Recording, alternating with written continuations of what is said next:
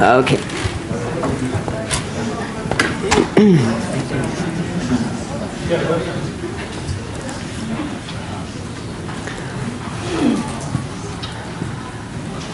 It is now 2:30,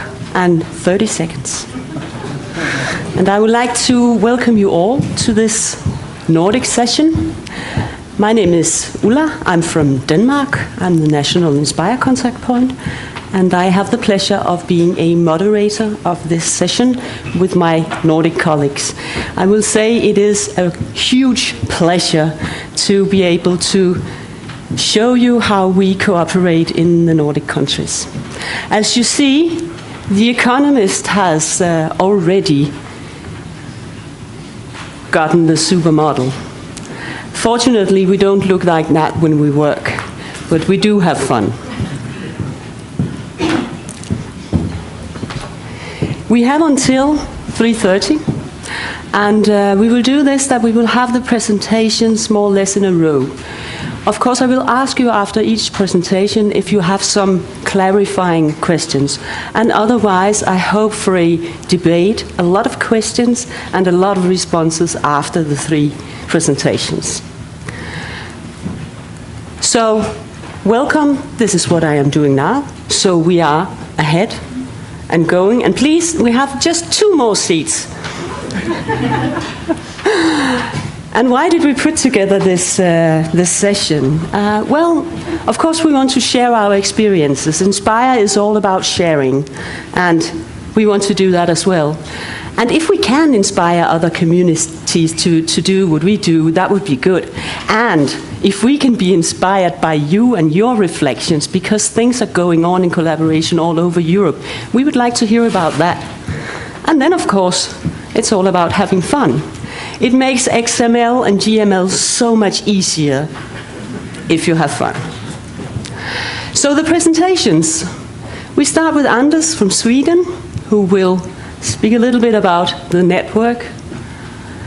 Then we have Lena from Finland, who will speak a bit about cross-border cooperation from a data view. And Jani from Finland will present Knock Knock, We're Open, and surprisingly, it's about open data. Thank you and goodbye is not now, so don't worry. We are only just starting. Yeah. So Anders, if you would please take the stand, and I will do as I was told. Yes, it works.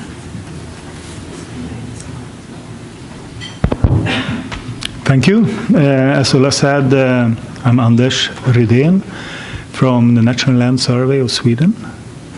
I'm dealing with the National Inspire coordination.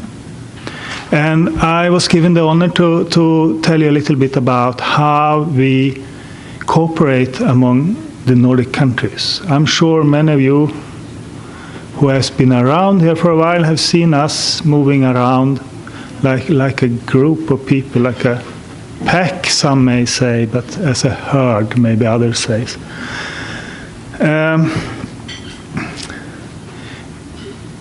And I shall try to get you through how we have, so to say, organized ourselves, what we do when we meet and why we meet. And I hope will also give you an insight into how we think this is of great benefit for us. We call it the Nordic Inspire Network. Now we must not confuse the Nordic Inspire Network when we talk Nordic, because Inspire is kind of inspiring all of us, and over the years we have quite a good network in between the Nordic countries when it comes to Inspire.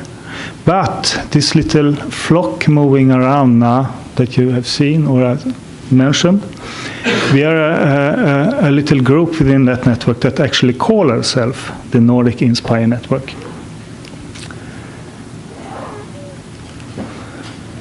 The Nordic Inspire Network was formed in 2007, and it's all about the Inspire directive, and it consists of us who deals with Inspire implementation.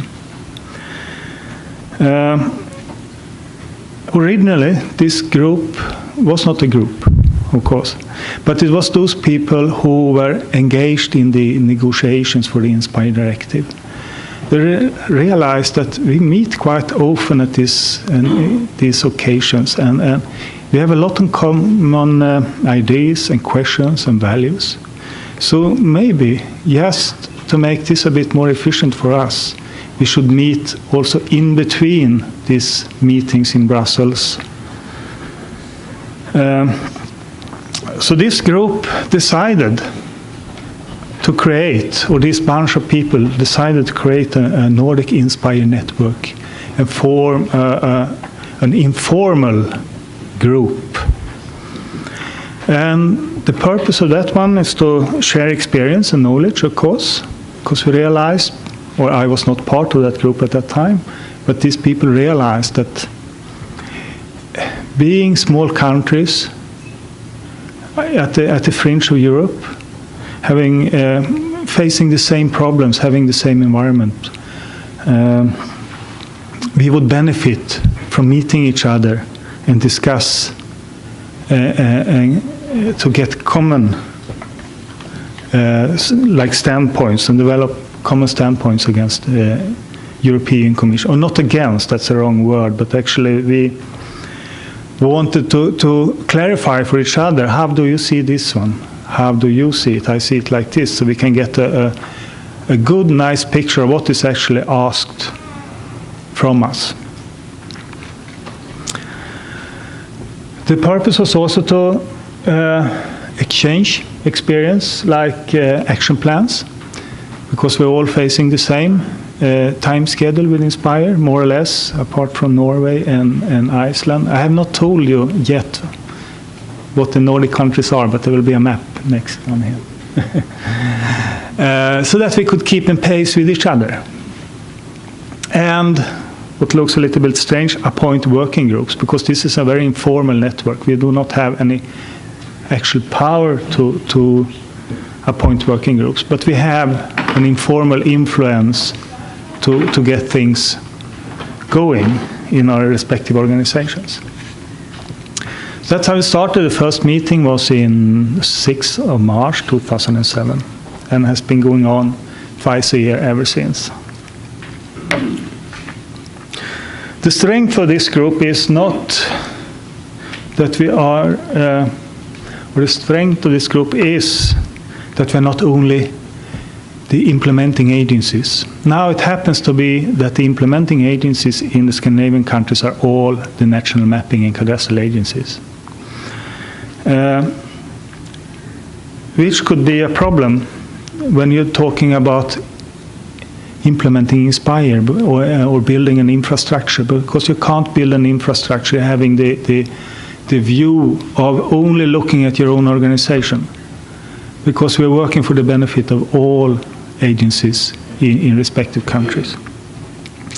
Now yet, it happens so that we are all the national mapping agencies, but in this group is also consists of representatives from the respective ministries, because each country has a ministry that is responsible for the implementation, and in each country that ministry has appointed a national contact point that do the more kind of operational work.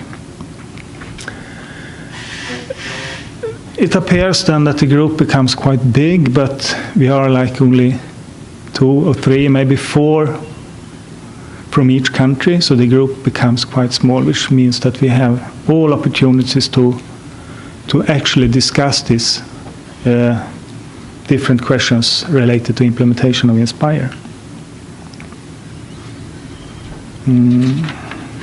And here you also see the 5 Scandinavian countries, Iceland and Norway, that are outside EU but have adopted the Inspire directive, Sweden, Denmark and Finland. What differs a little bit from Iceland and Norway is that they follow a different time plan. If I go back to the share experience again,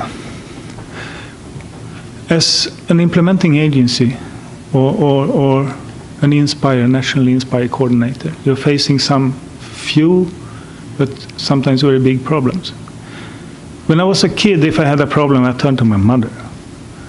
But today, as a national Inspire coordinator, who am I going to turn to? I mean, I have an urgent matter. I can't call the police. I have to call someone. And if I have a problem, I call one of my neighboring countries. Either I make an actual phone call or I send an email, but in particular, we have this Nordic Inspire network where we discuss these things. How do I do this? How can I do this? Do you have any experience on how to carry out these things? So this group is a major forum. That's our forum in the Scandinavian countries or Nordic countries for the implementation, to discuss implementation issues when it comes to Inspire. And I may come back to this one, but I can tell that this has been very, very useful. Most of you who know Inspire know that they're coming from, partly there's a lot of pages, sometimes very difficult documents to go through. Sometimes you have documents from the commissions that you have to discuss, review, and come with comments on. And it's not always the case that you just read it and then you know exactly what you want, how you want to answer on those questions. You have to you need to have someone to backstop your ideas with. And in this Nordic network, we have that opportunity. This is more our internal work, how we as national coordinators work. But we also have this sharing knowledge.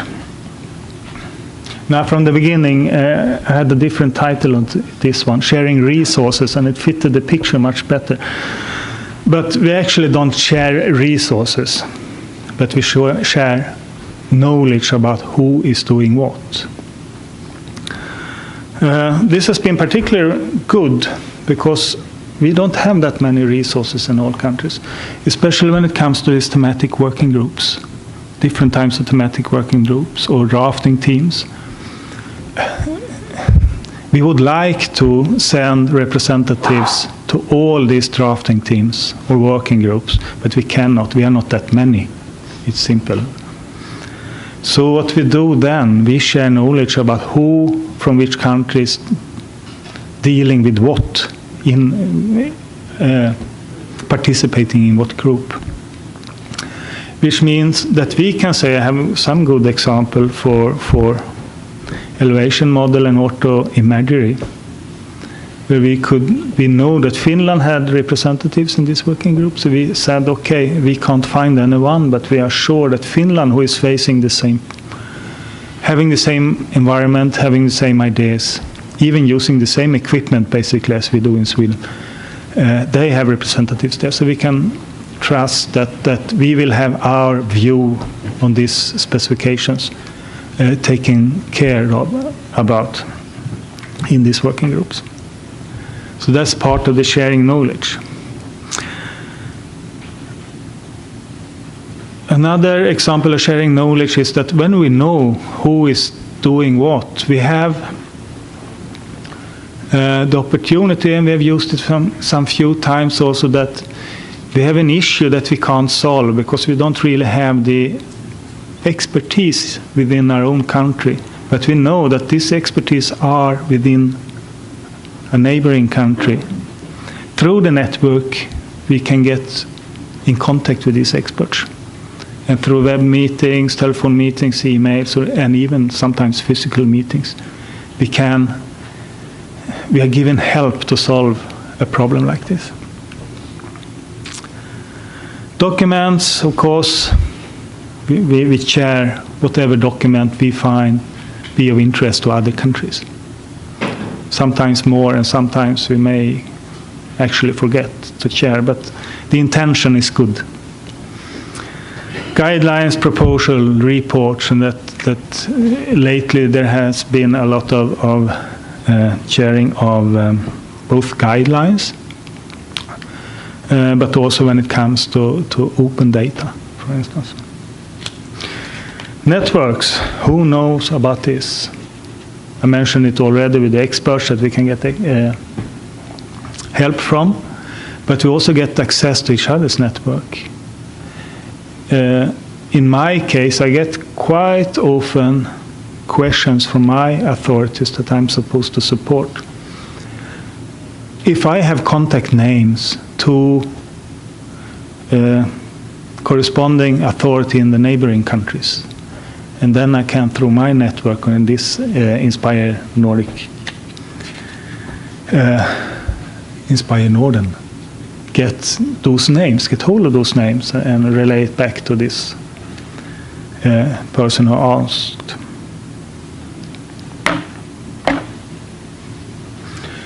Now, I said we share the same values. We have more or less the same culture and ideas, living in the same environment, more or less.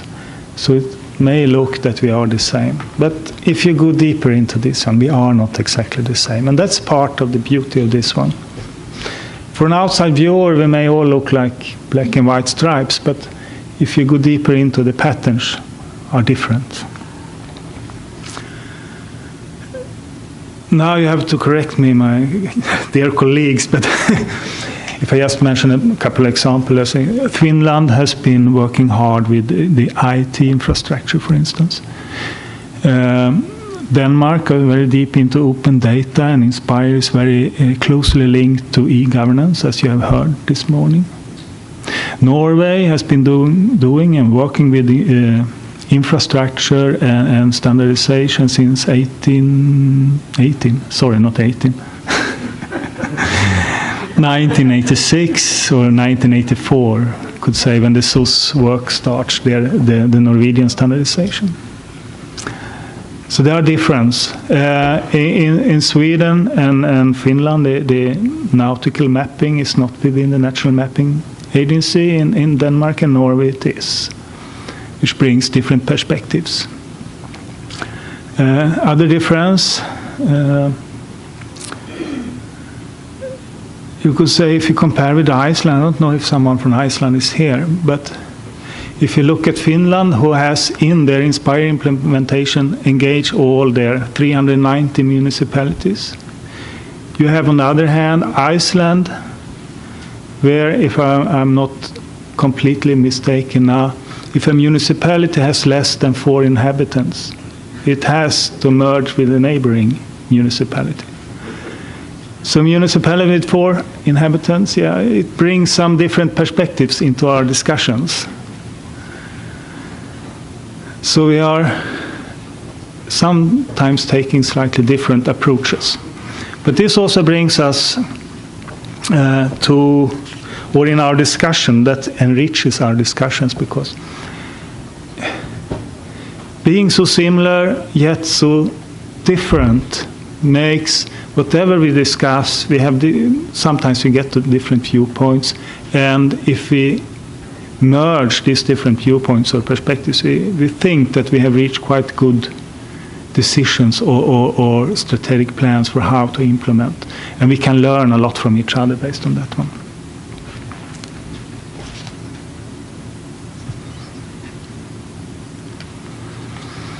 How does it work?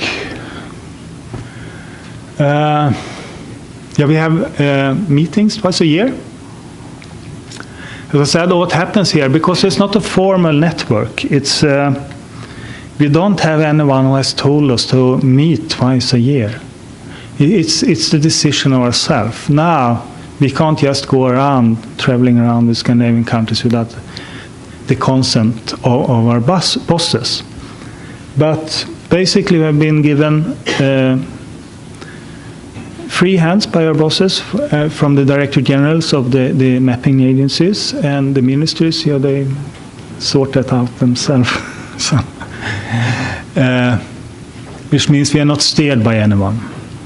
we meet because it's demand-driven. We meet because we have realized that we need to meet each other sometimes.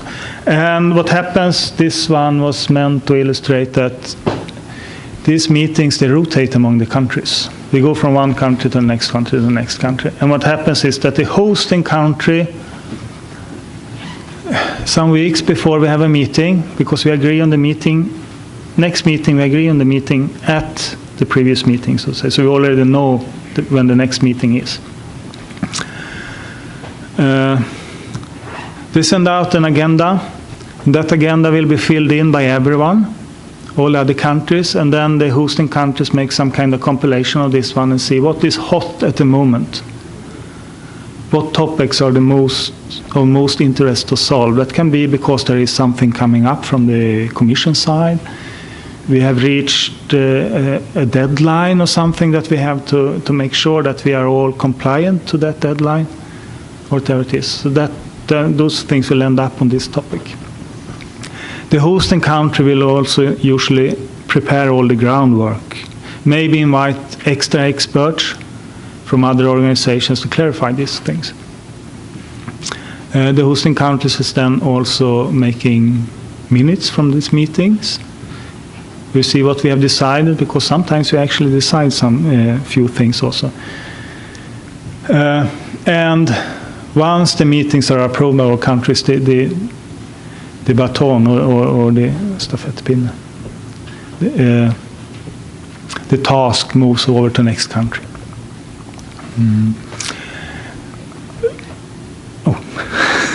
Working groups. I will not mention too much about working groups, but or work groups or small projects that we initiate. But last year, for those who went to the Inspire conference, you could see we had something called the Nordic Data Sharing Project. That project originated in this Inspire network, because in our discussion we realized that we would like to see how far we have come with Inspire. We would see what are the barriers still to be solved. Why don't we make something together? And the result became the Nordic Data Sharing Project that was presented last year at the Inspire conference in Florence. Another project is the development of our portals that I think will be presented a little bit more in detail later on, where we actually share resources. I could probably go on smaller joint projects, but I will not do that now, because I had only 4 minutes left. How do I make a cooperation or a network like this work, apart from its demand-driven? It's the telephone, actually. Communication. Telephone stands for communication in this case. You need to have regular contacts. But the thing is, it must not be forced. It's not forced among us. I mean, we find this very useful, and over the years we have also learned to know each other in a way so we can easily call each other. So if you would like to build an informal network like this, you need actually to put some effort into learning to know each other in a way where you can discuss things without prestige. I mean, you must be able to throw out anything, how stupid it is. Otherwise it will not work. And if you reach that stage where you trust each other and they will not laugh at you when you say something wrong or stupid or forgotten that it's Monday today, then you're in a good way. We have this meeting twice a year, but we always take the opportunity in conferences like this, or whenever we meet, we take the opportunity to just have a chat. It could be over a coffee or just stay for 5 minutes when you meet at the entrance, but always take the opportunity to discuss and see how is family and whatever. That breeds trust. Telephone meeting, we are planning actually to expand this one and also have more regular web meetings. We haven't come that far, but we hope that we'll come this. And we have a common platform where we share documents. It's not like we're emailing all our guidelines to each other. We have one website where we all can upload documents, and that website in turn send small emails to us saying that now Denmark has uploaded a guidance document, and then we can go and have a look at it.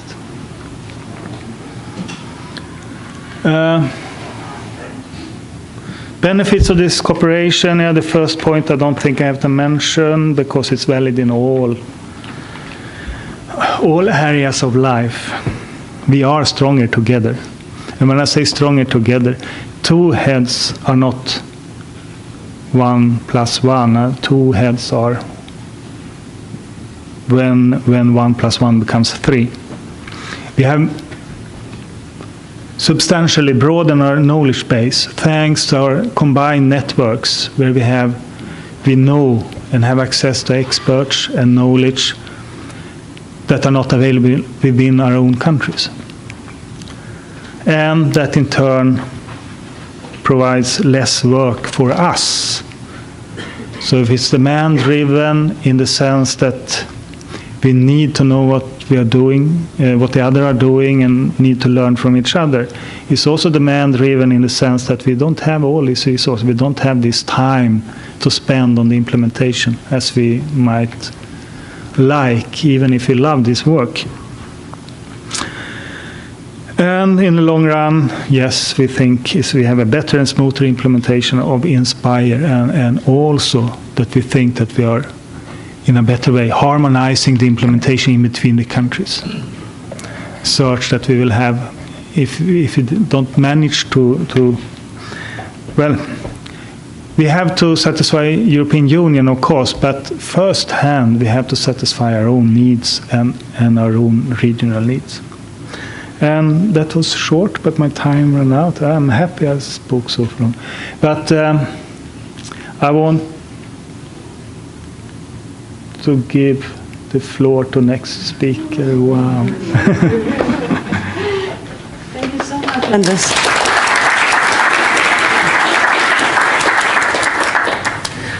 And we move on to even more cooperation, to some data cooperation.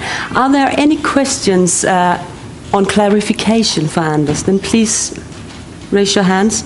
Otherwise, we'll have, I hope, again, the floor is filling up. How happy? I'm happy. Just a second and I will. You're there.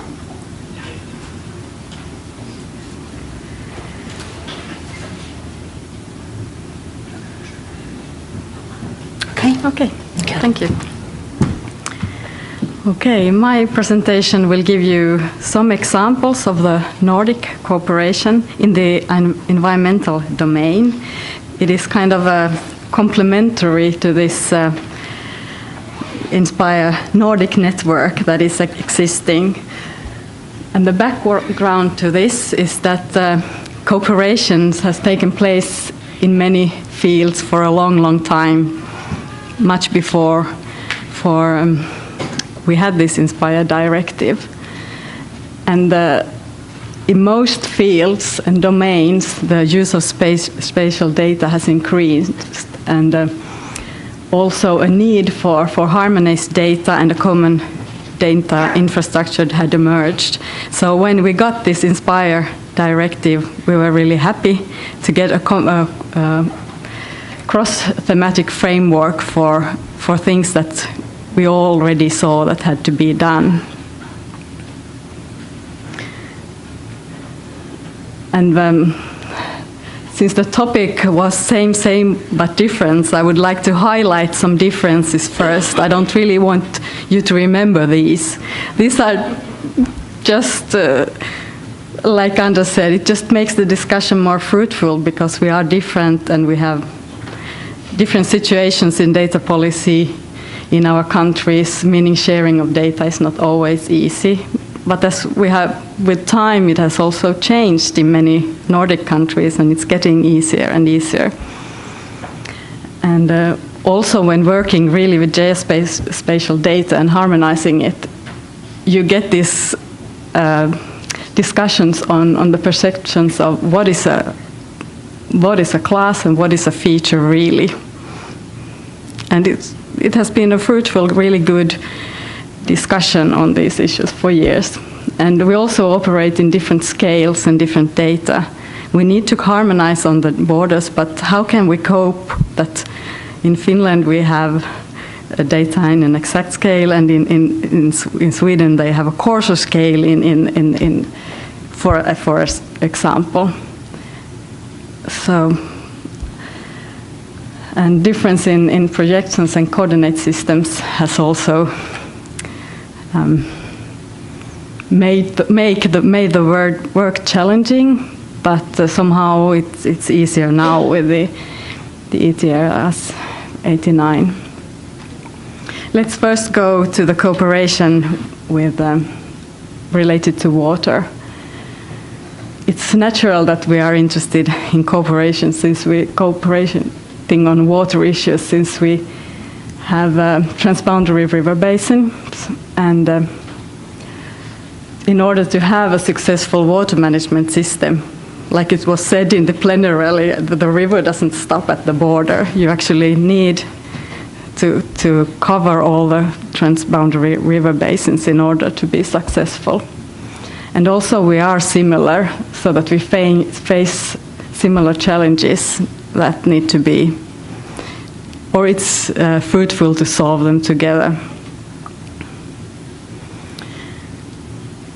And in addition to this, we have the INSPIRE and the Water Framework Directive that says that river basins, catchment areas, and river and lakes between neighboring countries actually have to be harmonized. So we have a kind of a political framework for our work.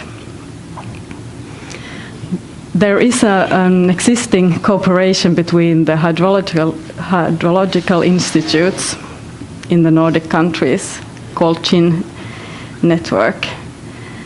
And from 2004 onwards, there has been this CHIN GIS team working with GIS issues. And these 3 points are now taken from their program. So their goals are to share knowledge and best practices, to improve water-related data and data management systems, to harmonize the data, and when possible, if we are of the same opinion, give a common view on the implementation on European initiatives. Here's a picture of us standing on the roof of my institute, the Finnish Environment Institute, this spring. And here you can also see the names of the institutes participating. So then I would go through some major achievements of this CHIN GIS network.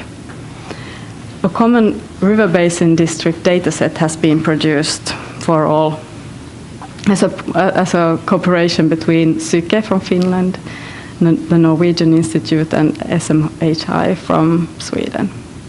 That's wow, great, it's done. And the work harmonizing water data sets in transboundary areas is ongoing. And the principles has been agreed upon. And also a common code for the transboundary spatial objects have been included. And we have come to an agreement on the definitions of the lakes and rivers in the transboundary areas, how to do it, and how to, in practice, do the harmonization work. We had Swedish people sitting in Syke. So it has, even if it hasn't been easy to share the data, but we have always found ways to work on this. And well, just to point out that you need to make compromises, you need to make changes in your national systems in order to reach real harmonization. And it takes time, because some of the coding systems may have been in use for a long time. But this is real life situation. This was before harmonization on the Finnish-Swedish border. And this is one area that actually is now completed. Unfortunately, I don't have the corresponding picture of how it was solved, but now that we have the same center lines and same river polygons and same catchment boundaries. And then a few examples from my colleague in Sweden, what is going on there.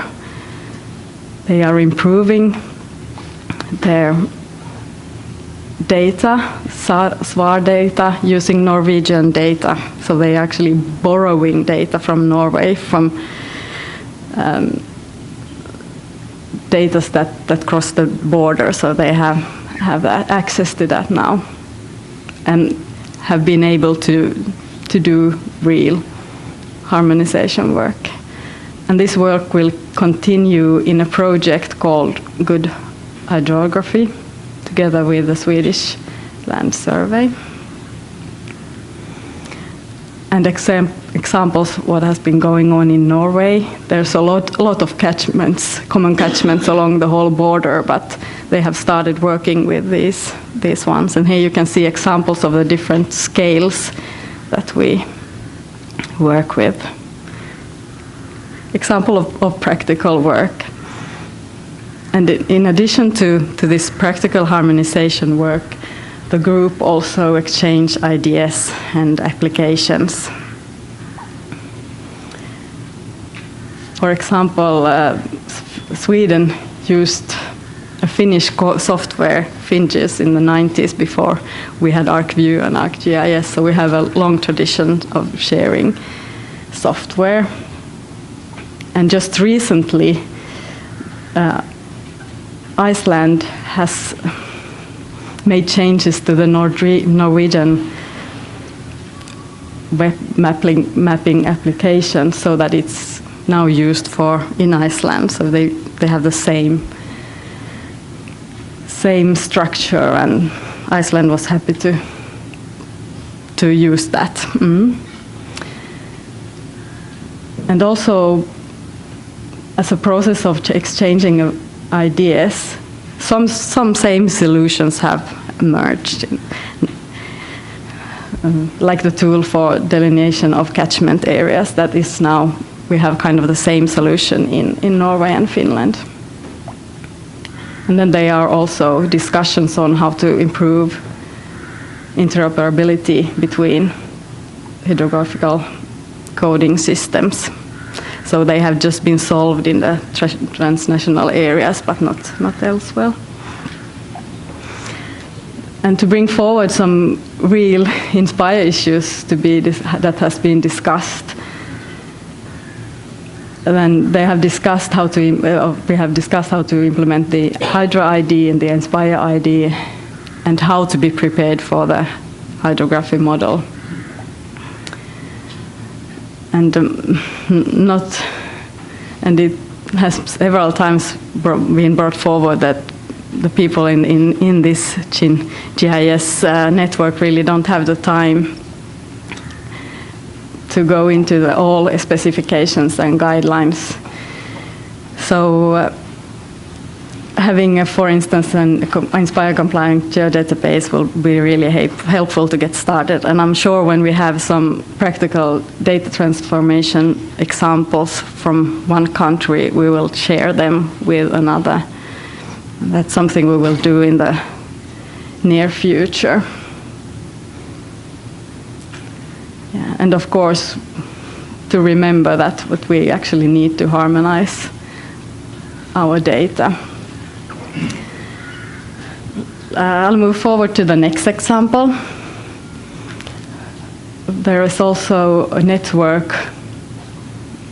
that cooperate related to the Water Framework Directive. They are kind of two separate networks, these two. They have a discussion email network, and then they organize conferences and workshops. The picture is from the last workshop in Oulu, Finland, where also people from Scotland and Ireland participated. And they always have data issues on their agenda, and they build upon the work that has been done in the GIS network. So they cooperate, these two networks cooperate a lot. One achievement is that web map services on the actual ecological status of the waters have been done for Finland, Norway, and Sweden. We have agreed on the layer symbology. We might feel that it's easy, but they are processes. And then we now have published VMS and REST services that we can share and use in our own applications. We have found that actually the REST services are faster, so that those have been found more useful. And I'll just give you examples of the web mapping applications that are in the respective countries, and how actually in all you now can see this ecological status map.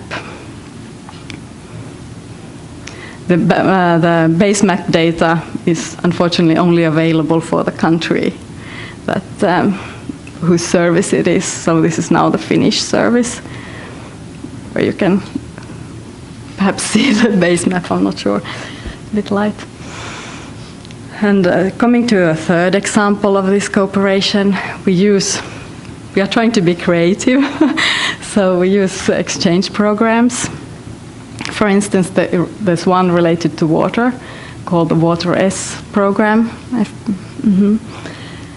making it possible for exchange between institutes or university and private companies, or vice versa. And for example, methods developed at Syke for water framework coastal water bodies is now implemented for Sweden at the Brookman company. So there are ways to cooperate. My fourth and last example comes from land cover. Marine land cover data sets have been produced in the Nordic countries since year 2000, and the institutes responsible in respective countries have met several times to discuss issues. The last two meetings, one was in Finland, in Helsinki 2012, and one in Tromsø 2013, and hopefully we can have another this year.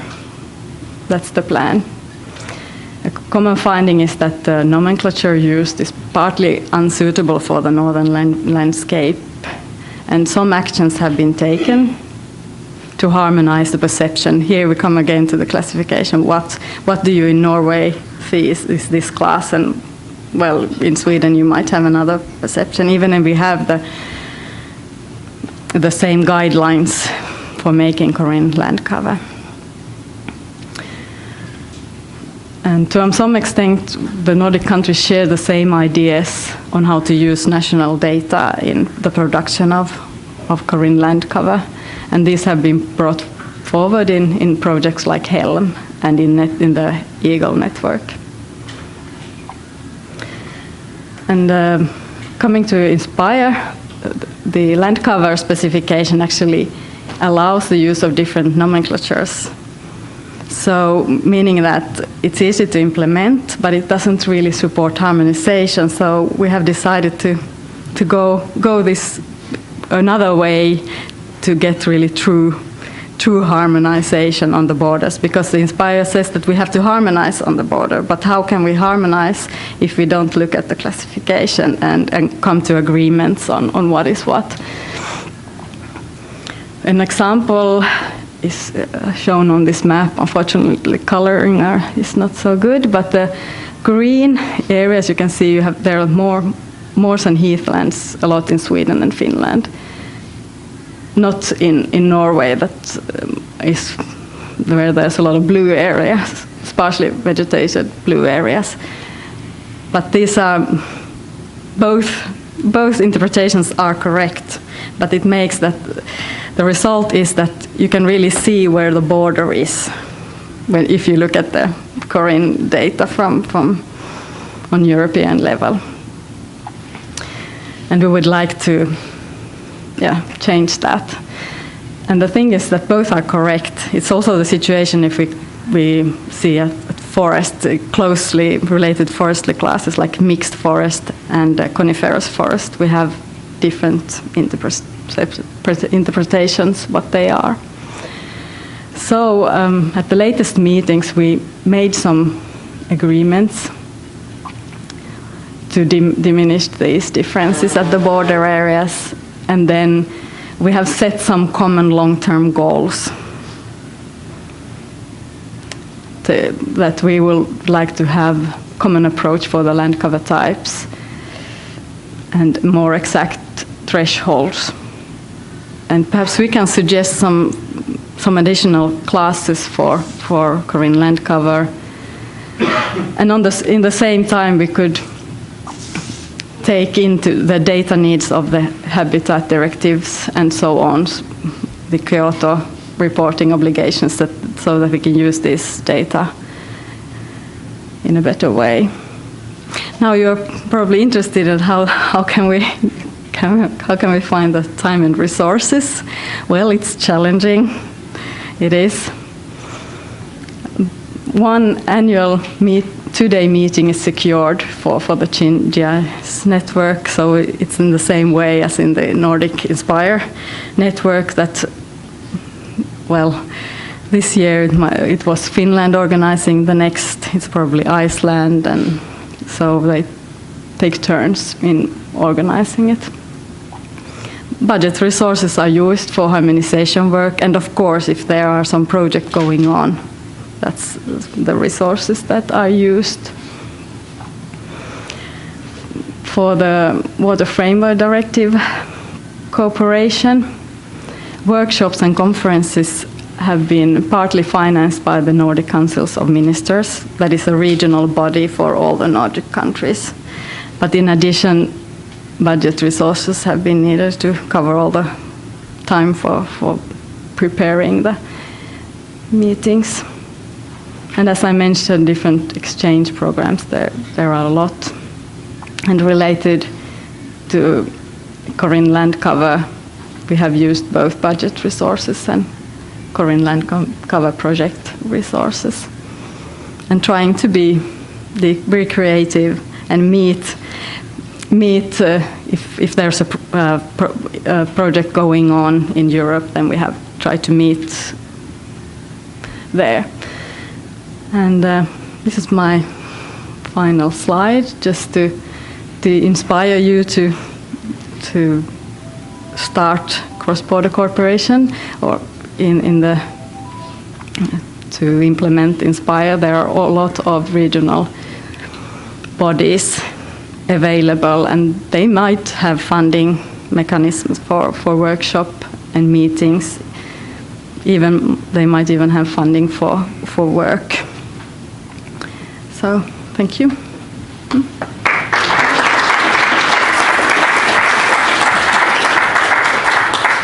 Thank you, Lena, for giving us a lot of examples on how to harmonize together. And Jani, are you ready for the next Tour de Open Data Cooperation? Any questions on clarification for Lena? And you can say, where's all the fun?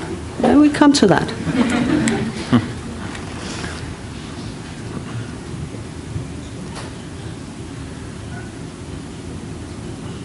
Okay, hit the road, Jani. Thank you, Ulla. So, welcome, my Nordic and European colleagues. I'm happy to see you in such a great number in this room today.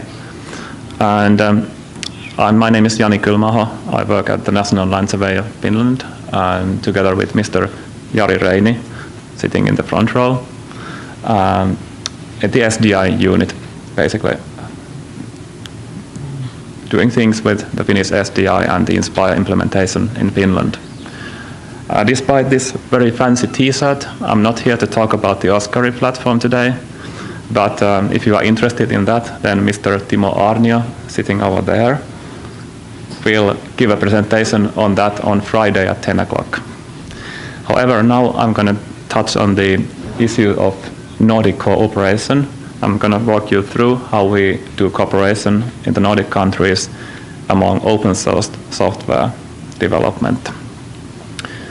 So basically all this began back in 2010 when the Director Generals of the Nordic mapping agencies met and had a discussion on how could we work more closely between the Nordic national mapping agencies in a practical level.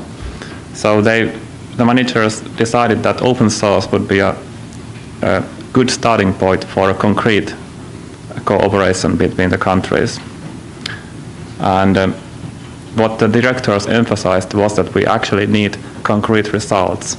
So we have a lot of discussion groups between the countries, and I have to say that I don't want to undermine the importance of discussion and networking and collaboration in that level, but we also need to go into the practical work and actually do things together that produce concrete results like software that we can use together.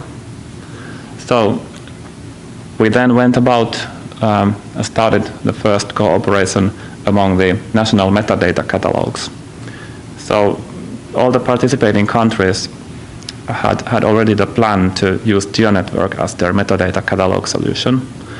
And this was a good starting point for cooperation, as we are all under the INSPIRE obligation to deliver a CSW interface which is compliant to the INSPIRE regulations. So therefore, we started the cooperation in this field.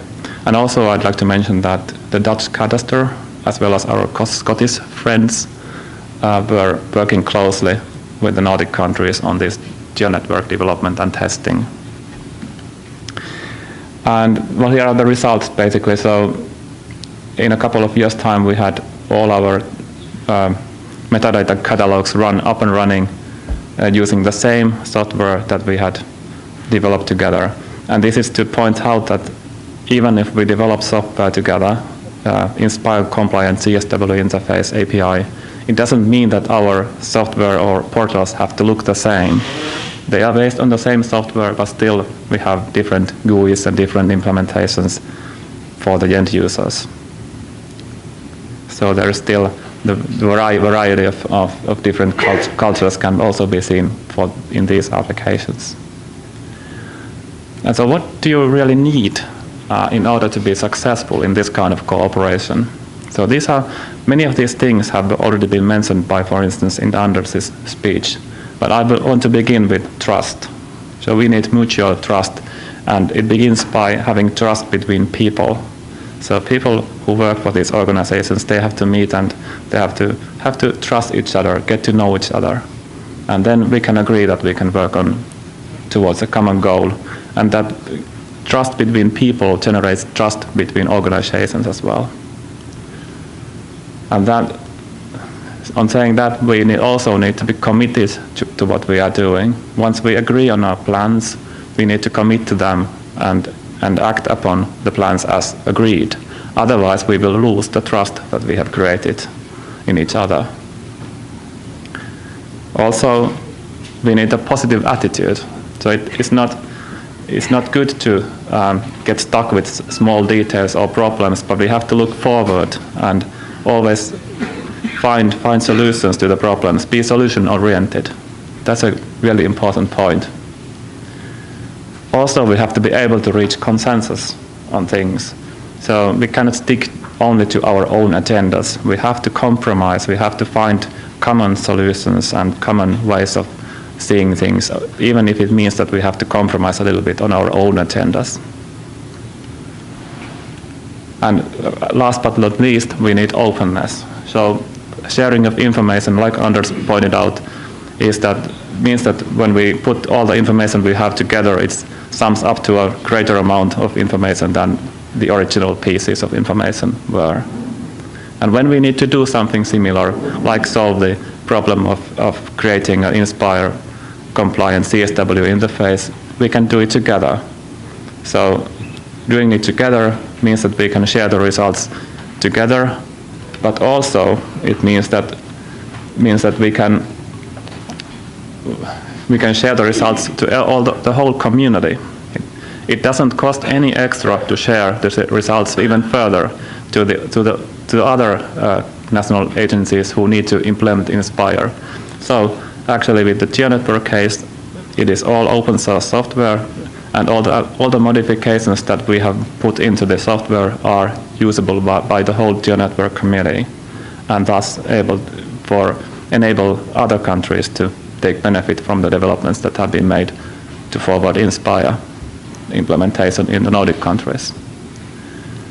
And then I'd like to touch on a few points on why we think open source is a good idea. So the first thing that most people think about when they hear open source is that it's free of charge. That's mostly true, but I don't think that is the most important point within open source or in favor of using open source. I think the most important is that you are able to freely modify, maintain, and further develop the software that you have chosen for your services.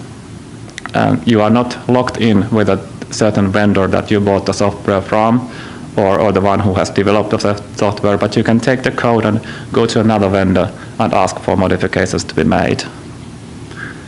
And this also facilitates sharing of results between participating countries and participating or agencies, and also makes the collaborative development possible between agencies and countries. And usually open source software can be fixed more quickly, and improvements can be made more swiftly than to proprietary software, as well as especially if the community of the open source software is alive and vivid. On the concern side, you have to be careful when you choose your projects to go with. So it needs to be mature enough for your purposes, so that it's not something that's going to be not going to be developed after a couple of years' time, or it's based on a technology that's obsolete. So you have to be careful when picking up the good berries from the field of software. And also you have to consider the broadness of the user and developer community for the software that you are using.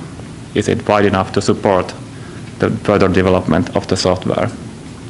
And also regarding your IT architecture, you need to consider whether it's suitable for your own environment, because sometimes software comes with dependencies that might not fit to your architecture. So be careful with that. And also one of the key pitfalls that you might fall into is isolating your software branch. So if you do some development on your open source software installation, which you do not push back to the original project, you will most likely end up in a situation where you would like to update a new version of your software from the original branch, and it's not compatible with your changes that you have made to yourself. So therefore, I strongly encourage you to also share the results of your developments to the original open source community. And then moving on to how we actually then work together between the Nordic countries on this open source software. So we have this nosing group of people. It's one to two people mainly from each country. And we prepare a plan of activities within the group, which is then presented to the Director Generals of mapping agencies. And it is the Director Generals who will commit themselves to this agenda. And that is important because they are the only people who can actually provide us with resources for doing things. So therefore we need the commitment of the management. And of course we will report to the management each year on our results and findings. Then the coordination of work, there is a coordinator for the work appointed each year. As of this year, we will have a 2-year period for the coordination, and the coordinator is responsible for making sure that we have regular telecons, web meetings, and the reporting gets done, the planning gets done, and that we at least have one face-to-face meeting per year. So this is not to say that the coordinator has to arrange this all, but he has to make sure that this is happening.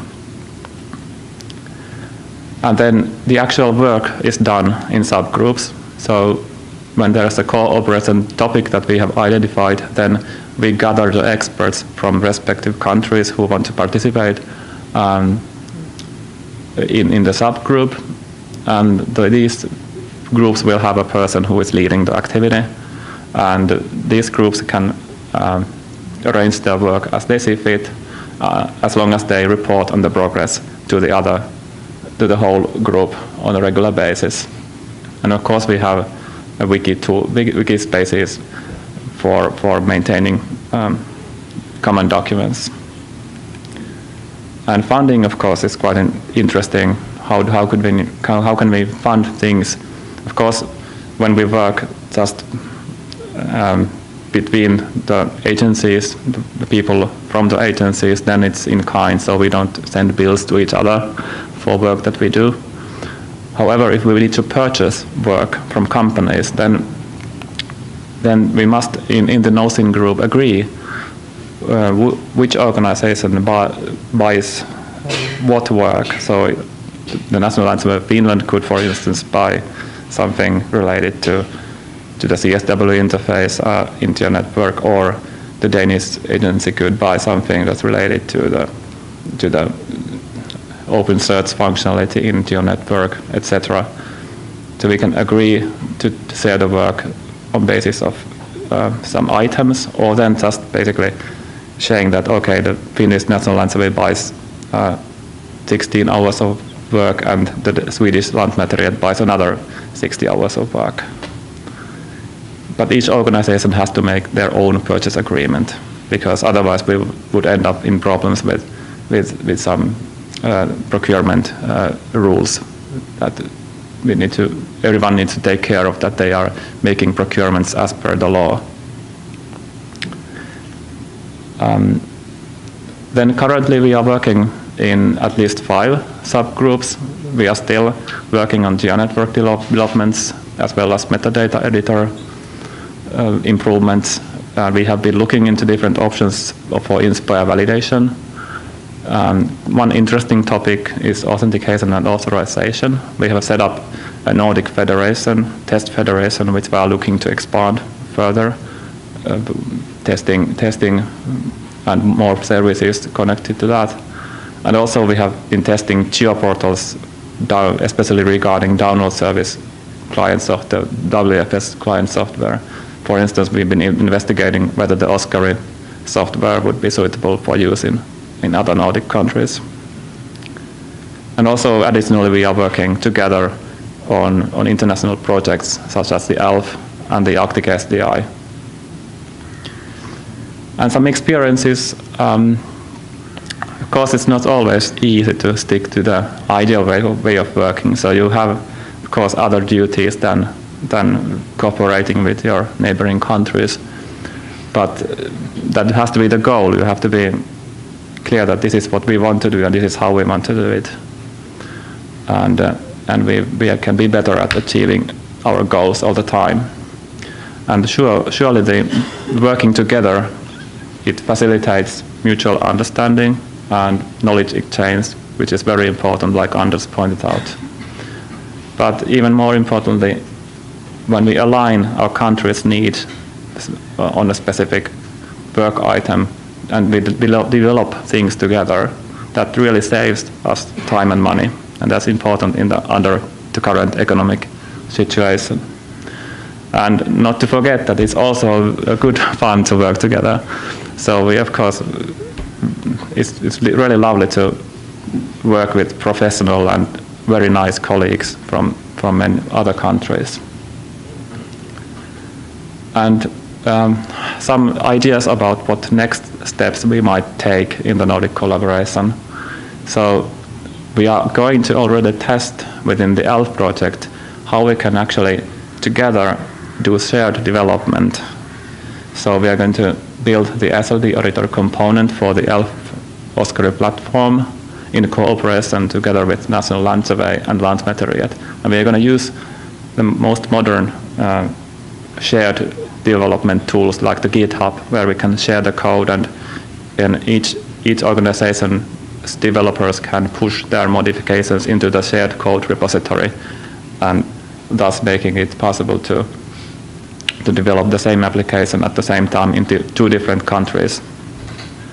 And also the other partners are, of course, following on our development and supporting it by testing, for instance, the software. And to facilitate this kind of development, we need an instant messaging solution between the countries. It's not enough anymore to send emails or put something on the wiki page when you are doing actual development, and you'd have to ask, how are you going to do this, write this method, or how can I send this request to your part of the software? So it has to be very instant kind of messaging. I mean, you think about what kind of tools we can use for this across the borders.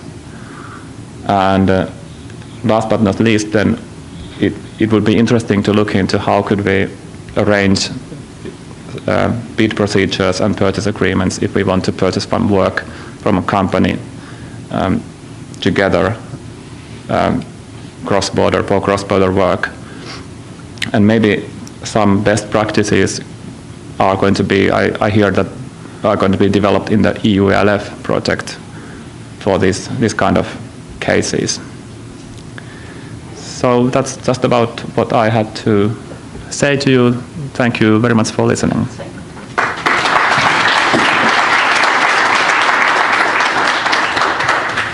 Thank you, Jari. I'm a bit entangled here. So, this was a tour de force through some of the cooperation that we're doing in the Nordic countries, and thank you all 3 of you. Now I'm sure you have some questions for these guys.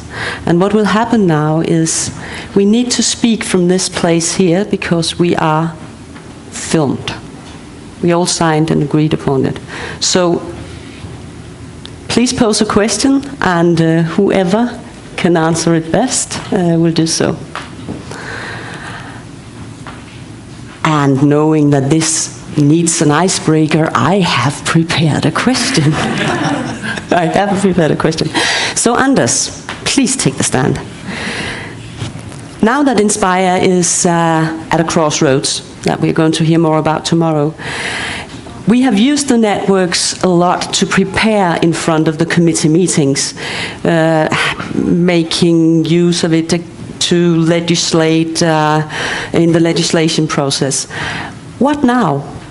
What now that the legislation is in place? How can we use the network onwards? The role and task of the Nordic Inspire network, I think, would be, how can I express this? We are still in the beginning. We still we need to do all the harmonizations, for instance. That's one part. At least, if in my opinion, my view, and those areas I work more frequently in is to see what data sets are made available and from whom. And for me, it's not enough just to deliver or bring up some basic data sets. I would like to see quite an extensive list of data sets that are harmonized over at least the Scandinavian and the Nordic countries. Because we do have data sets that are of importance for us, and that may not be so important for other countries in Europe and further south. And we usually joke and talk about our reindeers that we have in all countries. I think we are the only countries that really have reindeers to take care of, which means reindeers will be forgotten by the rest of Europe. So we have to make sure we have coverage all over the region.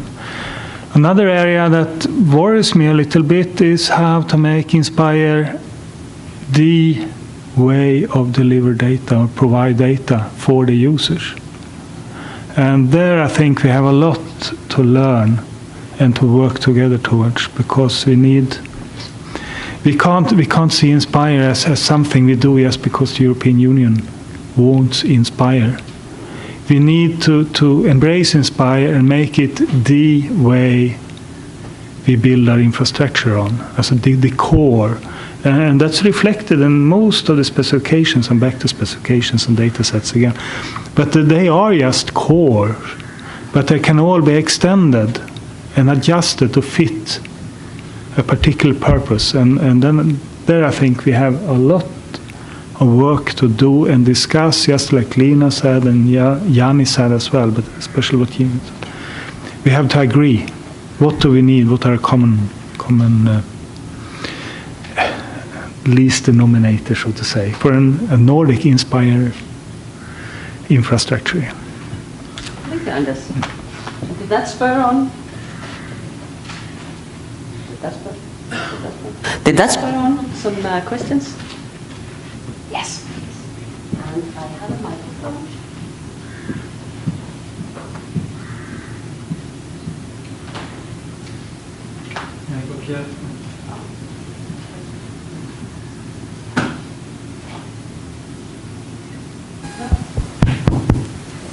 Enrico Kia from Belgium. I have a question for Jari. Okay.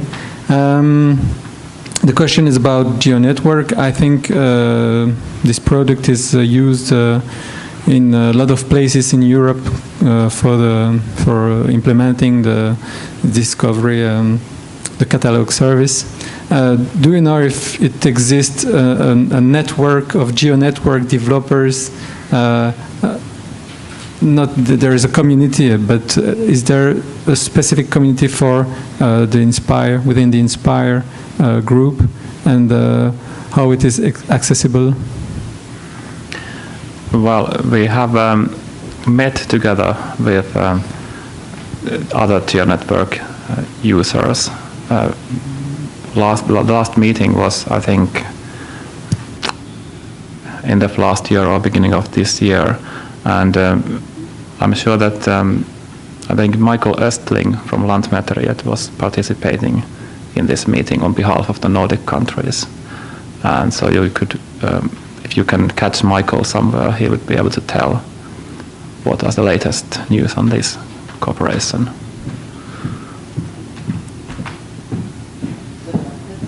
We'll just keep it open because we have someone just behind you. Thank you. Yes, sir. Thank you. Željko Bačić from Croatia. Well, I want to come back to the fun issue. So, Lena, if I remembered well, said that there is an issue in Nordic countries even discussing the terms lake and river. Then you can imagine that the Nordic and we from the south, we have some problems with the word fun, for example. So, if I understood correctly, the definition of the fun is as much as more work there is together, there is more fun. Because in the south we do not really think so. Okay. Yeah. But the real question is, we heard there are different models how you agree what you will do together, because I don't think that you do everything together. So there is a example that it was so to say given by the decision of the directors to be done some things, and some things are coming from the various working groups, so to say, proposals, annual proposals, what are the next activities, so to say.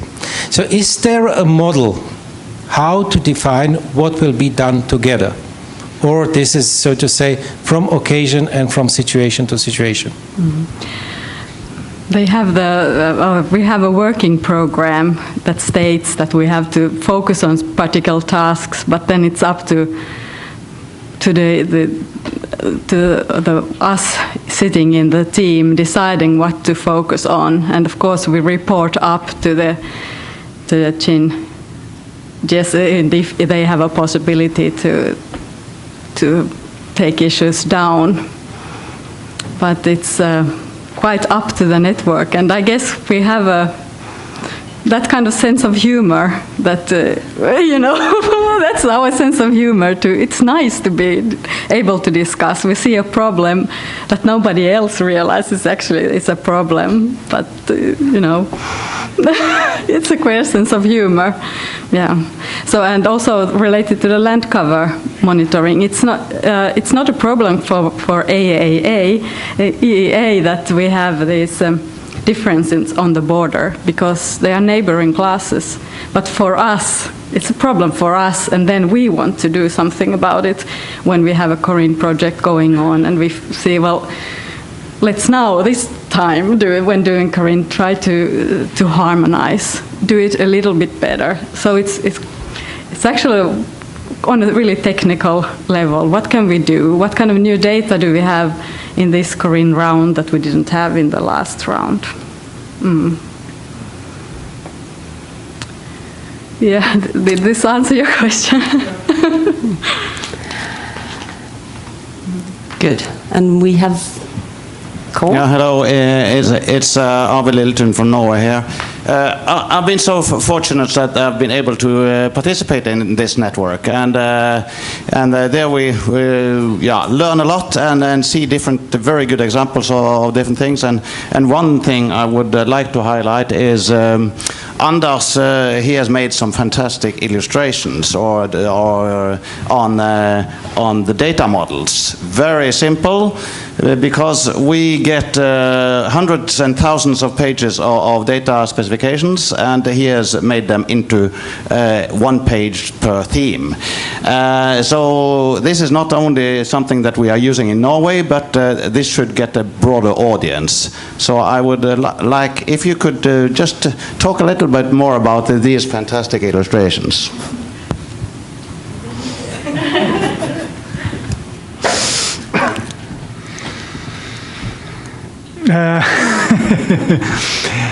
No, what Arvid is talking about is actually the specifications. There are 34 Inspire themes.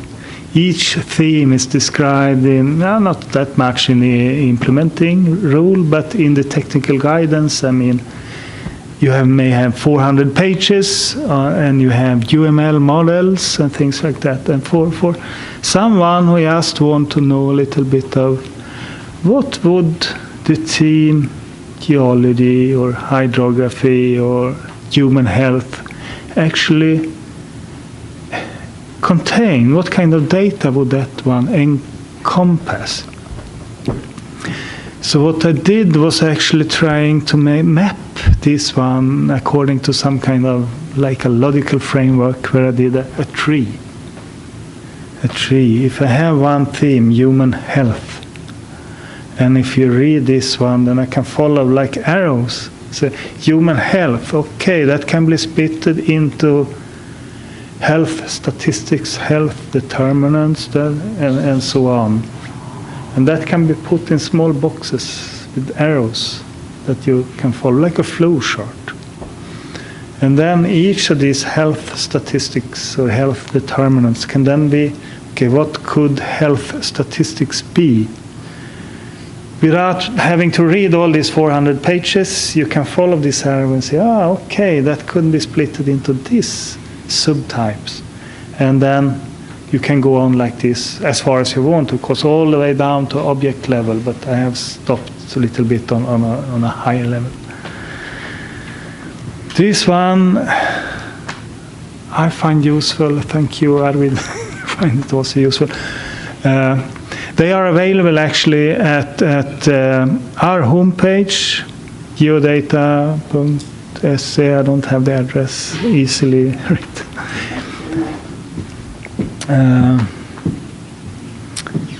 Do we have internet on that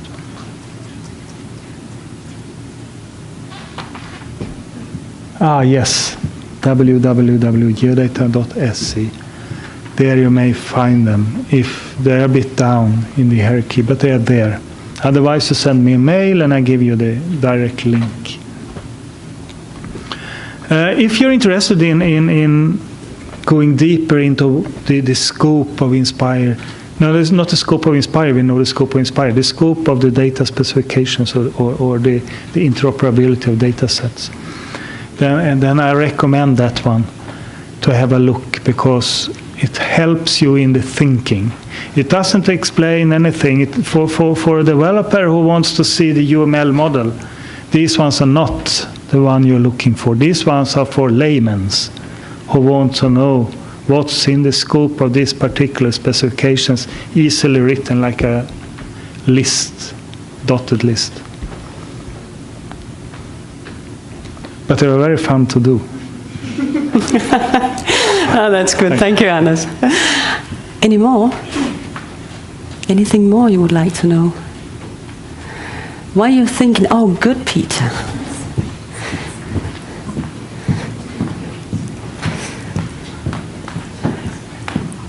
Is it on? Thank you. Is it on? Yes.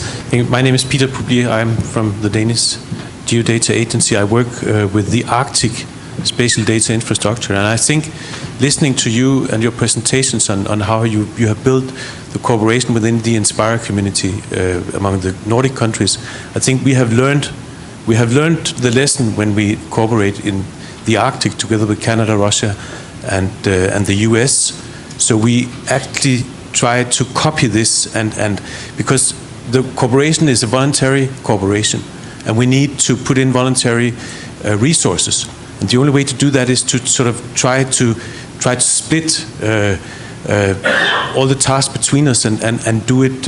One take the lead on one issue, another country takes the lead on another issue. And one thing I have noticed, not being part of the Danish or the Nordic Inspire cooperation, I have noticed that the Nordic countries are very good at trusting each other, in taking upon themselves responsibilities and do the job. So in the Arctic cooperation, we have good use of the Nordic cooperation, and I can only recommend this for other issues, like, for instance, a regional European SDI seen in a global context with the UN. Because if you see the UN system, if we go into a UN system, we know it will be very bureaucratic, it will be very heavy, it will be long-term, and this, I think, doing this like we do it here is much more efficient. And I hope we will be able to continue the road you have shown us in the Arctic cooperation by doing so. Thank you. Yeah, I will come and get it here.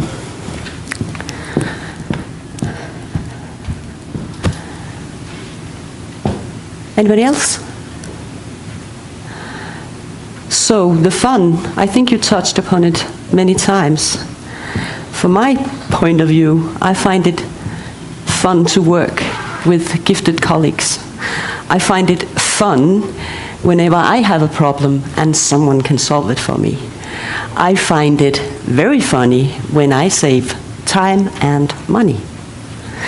And I find it very funny when I see actual results coming out of our work. So you can leave earlier or you can stay. No, thank you all. If there's no more questions, thank you for participating, and thank you to the presenters.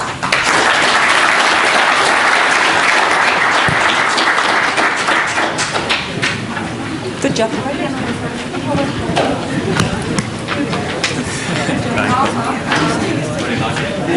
Good job, yes.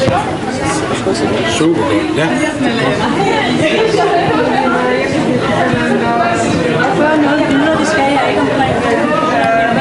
Nej, det tror jeg ikke.